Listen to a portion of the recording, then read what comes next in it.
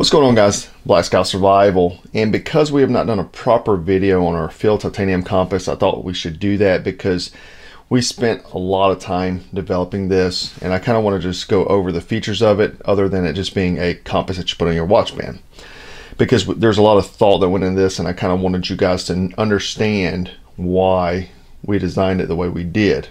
These are watch band compasses. You know, over the years I've used many different styles, plastic ones, Suunto, or whatever you call it. Another company that makes a titanium one as well that was just too big and bulky. It had a rubber gasket, glow-in-the-dark gasket, which made it very thick. Big case, kind of overwhelmed the watch, and I wanted the compass to be a tool, not a fashion accessory. So we slimmed ours down, made it from titanium, very durable, made some unique features to aid in protecting the compass, okay? Because, you know, plastic ones can break. Titanium is very sturdy, lightweight, and you notice ours is slimmed down, so it's not overwhelming. Like, it's not larger. It doesn't sit higher than the watch, where the other brand that I'm referencing does, and much wider. Ours is slimmed down. It has a 20mm button compass, oil-filled button compass that is water. You can take it scuba diving down to 100 feet. I think it's 100 meters, sorry. So let me show you the inside of the compass. So you see there's a little rim inside that actually fits the 20mm compass. If you notice, compasses are made with a split. So it's two pieces of plastic placed together, glued together. A lot of time air bubbles will develop in compasses because of the pressure here. When you have, like, the other guy's compass, other company's compass, when you push it down, it opens and gives pressure against the case. What we decided to do is just have that down, and it only attaches to the bottom part of the compass here, the button compass. So it's a friction fit, so you push it in. So even without the bezel, your compass is not coming out. Like, there's no way to get it out unless I'll show you how to get it out if you need to replace the compass. So now the bezel screws in, and you can screw it in mostly by hand.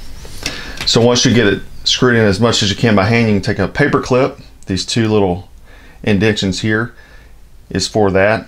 I chose something like a paper clip because it's something everybody has. You don't have to buy a special tool, and you see it's flush. So now what this does, this bezel here pushes down on the case. So essentially what you have is the case being pushed together. So even if the glue starts to lose, you know, its strength, this should keep your compass from developing bubbles. It also is a guard to protect the compass in case it gets hit, so it doesn't get bubbles. But let's say you do get a bubble, because some compasses do get bubbles. All you're gonna do is remove this, take a paper clip and unscrew it. Right, then you'll take something like a knife, just be very careful, and place it in between the case and the compass. And I would never do this unless it was time to replace the compass, because you don't want to put any kind of pressure on the case unnecessarily, right? And you can do this and get your compass out, and then put a new one in, and just follow that instruction. Just push it in, friction fit it. Like I said, the compass will not come out even if you don't have the bezel in, and then just screw in the bezel. So the compass is designed for a 20 to 22mm NATO strap. You can see this is, both of these are 20mm. Here's a 20mm. And so the compass will go on a 20mm very easily. Have to be a NATO strap. Now on your wrist, it's not going to move. So if you want to wear it just with a NATO strap, like you don't have a watch and you just want to have a compass on your wrist, you can do that. You can just buy a 20mm NATO strap and it'll work. It is a little loose on there. And what I do is I just put a rubber band in there, a flat rubber band, hold it in place. I don't even know this rubber band there, but this is a 22mm NATO strap, so you can see it's larger. And what you'll do is just feed it through and pull it on. And just pull it onto the strap, which you can see there fits very well, low profile case.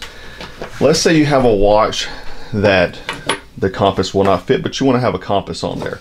How can we do that? We'll take a small piece of, this is a type 3 paracord, and what I'll do is basically feed it through and feed the compass on where I want it to be. And so I have the loop there, and then I'll just tie a square knot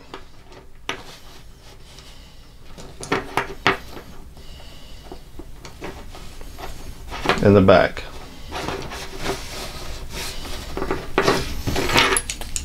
And then what I'll do is just cut the excess. So you see I cut the excess. Now I have this compass on a Garmin. Now wear it on with a watch that it doesn't necessarily fit the strap, and it's good and tight, no issues. The other thing is you can also run this if you don't have a watch, you don't wear a watch, you want to have a good high quality compass. You can rig this around your neck. You can rig it to a pack, put it through a strap. You can take a NATO and rig it through your plate carrier or something and have your compass there, so you can have a compass without having to wear a watch as well. Or rig it around with 550 cord, gutted 550 cord, and wear it around your neck like a neck compass, and you'll have a high quality compass. Again, it's made for 20 to 22 millimeter NATO straps. However, you can rig it like this for larger straps that doesn't fit. And also, obviously, you can wear it as a standalone compass.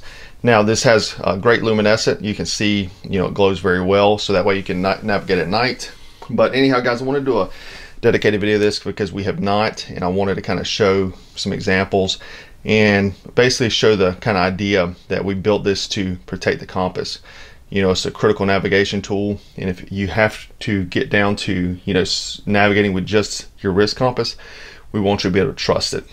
Anyhow, guys, check out the link below, go pick yours up, and as always, thanks for watching Black Scout Survival.